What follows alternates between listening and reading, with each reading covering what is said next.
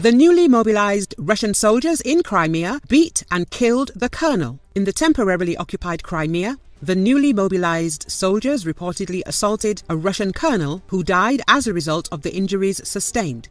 That's according to a report by Ukraine's Defense Intelligence. The incident took place in Simferopol on November the 1st. A group of mobilized soldiers from the 20th Motorized Rifle Division, part of the 8th Army of the Southern Military District, assaulted a Russian colonel whose last name is believed to be Musurbekov. The officer held the position of the regiment's deputy commander.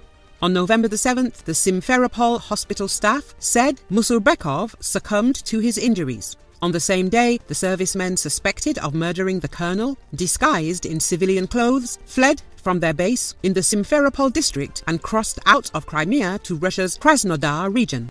As reported earlier, the Ukrainian Defense Intelligence, jointly with the resistance movement guerrillas, on November the 8th, liquidated the former chief of the LPR People's Militia, Mikhail Filiponenko, who had been involved in setting up torture camps across the Luhansk region.